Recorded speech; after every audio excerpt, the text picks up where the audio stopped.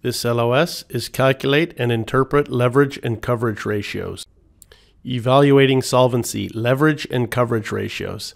So here we've got the solvency ratios, leverage here at the top, and our coverage ratios here.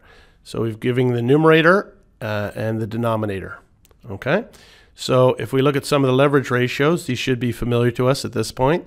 Debt to asset ratio, the numerator is total debt, and there's a little note there, A. Debt is defined as the sum of interest-bearing short-term and long-term debt. Okay, so debt to assets, it's pretty much giving you the numerator and the denominator in the title of the ratio, debt to assets. So the numerator is total debt, denominator is total assets. Debt to capital, numerator total debt, denominator total debt, plus total shareholders' equity. Debt to equity ratio, numerator total debt, denominator total shareholders' equity. And the financial leverage ratio, you should recall that from the DuPont, that it's average total assets over average equity. We say assets over equity often, we see that as. Now we're getting into some coverage ratios. Interest coverage ratio should be one that's easy to remember. It's just the EBIT over interest. And remembering from the income statement, we have earnings before interest and taxes, and then it's minus interest. So the numerator and the denominator are in place. You just take EBIT and divide it by interest, and you've got your interest coverage ratio. So that's always an easy one to remember. But this is the one that comes up that sometimes not familiar to candidates and students. It's not seen as often in lower level college or university courses, is the fixed charge coverage ratio. And it's easy. All we're doing is adding the lease payments to the numerator of the interest coverage ratio and adding the lease payments to the denominator. So we have, if you can remember, the interest coverage ratio, EBIT divided by interest.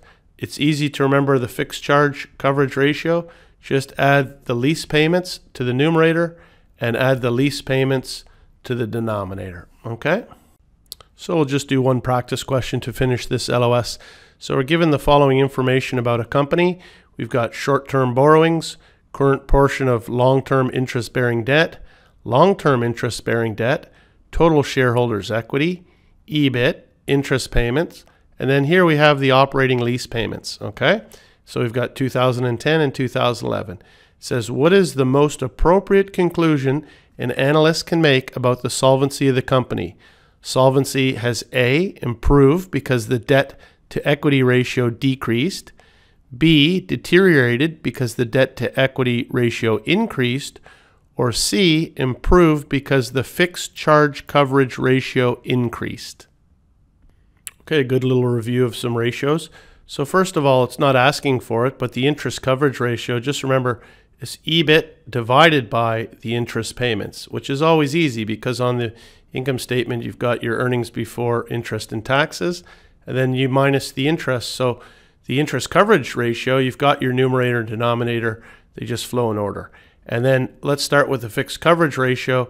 As I said, all what we're doing for that is adding the lease payments to the numerator and adding the lease payments to the denominator. So here they're giving us EBIT and they're giving us the interest payments. So it's fairly easy. For 2010, we can see 3,800 plus the lease payments, 800 divided by 837, which is the interest payments plus the 800, we get 2.81. Then for 2011, we have EBIT 3,850 plus the operating lease payments, hasn't changed the payments, 800 divided by interest payments, 855 plus 800, and we get the same number, 2.81. So there's been no change in the fixed charge coverage ratio. Okay, so we'll jump up to the debt to equity ratio. The formula is total debt divided by total equity. And this question was fairly easy. They didn't give us any red herring information. Everything was pretty easily presented to us. We have our short-term borrowings, which is debt, current portion of long-term interest bearing, clearly that's debt, and long-term interest-bearing debt. So that's our debt, and here's our equity. So that's our debt, and here's our equity. So fairly easy. For 2010, 5,400 plus 1,200 plus 9,000 divided by 2175, and we get it rounds to 74%. For 2010, 2,240 plus 2,000 plus 12,000 divided by 23,250, and it's 70%.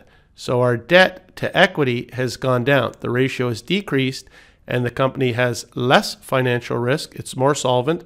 So A is correct. The debt to equity decreased, thereby improving solvency.